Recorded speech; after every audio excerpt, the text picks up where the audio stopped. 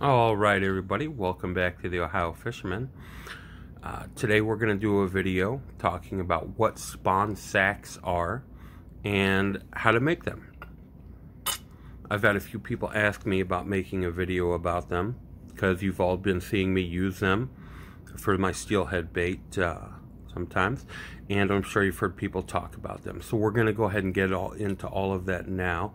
What I'd like for you to do is take a second, like my video, subscribe if you're not subscribed and you do like my content. Let me explain what a like does. So the more likes a video gets, the more it recommends it to people looking for that content. Okay, subscribing is free. What happens is if I hit 1,000 subscribers, which is no cost, no notifications to you, I'll be able to monetize.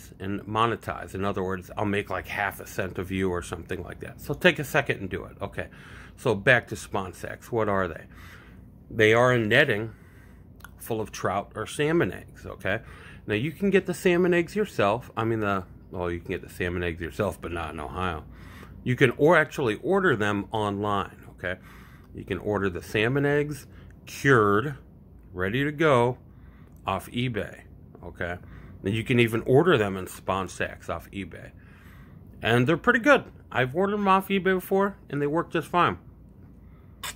You do not want to just get one of those jarred, cured eggs or roe from Dick's or Walmart that's sitting in that jar. That's garbage. It's not going to... I'm not going to say it's not going to work, because you would catch one on it, but it's not going to work. It's trash, okay?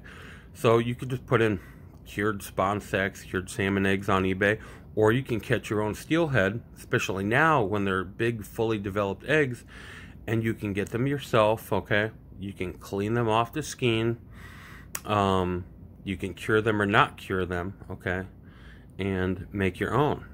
I'd have to get with my buddy Mikey about how to cure them, maybe do a video about that, because he cures all the eggs. Okay, all right, so that's what a spawn sac is.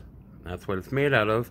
And I'm going to take a little break here, and we're going to go ahead and tie some up and show you how to do it. All right. Now, there's many different brands, many different colors, but just keep it simple.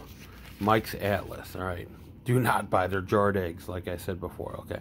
Here's some spawn netting right here. There's pink, and there's chartreuse. Some guys use red. I don't like red. I don't know why. I just don't like it. Some guys do really well on orange. I stick with pink and chartreuse. Those are my tried and favorites. Pink's my fave. Chartreuse sometimes work good too. Alright? And then you're going to need the magic thread. We're just keeping it all Atlas right here to make it easy. But there are different brands. But that's what we're going to go ahead and use. Alright, so these are some steelhead eggs from the last female that I harvested. And those are pre-cut 3x3 inch squares, okay? Now I have some big globs on there. I'm going to make what we call cannonballs. They're for your more muddy to heavily stained water. As with most kinds of fish, the more clear the water, the smaller presentation you're going to want to give. The more muddy and stained, the larger presentation. So we're anywhere between dime size to even nickel size cannonballs is what you're going to want to make with these. Alright, so we're just going to go ahead and get this. I'm going to fold it up as nicely as we can. And you want to try to pop as few eggs as possible, okay? Just want to get it. And this is so sticky here too. See, that is a big cannonball right there. Because we've kind of been, everything's a little bit muddy right now, so everything just came right back up too. So we're just going to take some of the thread. It says 3 times, but I do more than that. 1, 2, 3. Pull it tight. 1, 2, 3. Pull tight. Snap it. Got it snapped. We're going to grab some scissors here.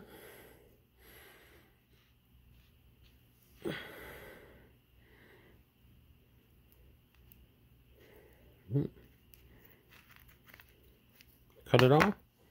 Bang. There's a cannonball. right there.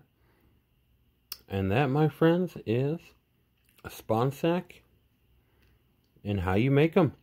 Now, these will be good. These cured ones, these will last a long time.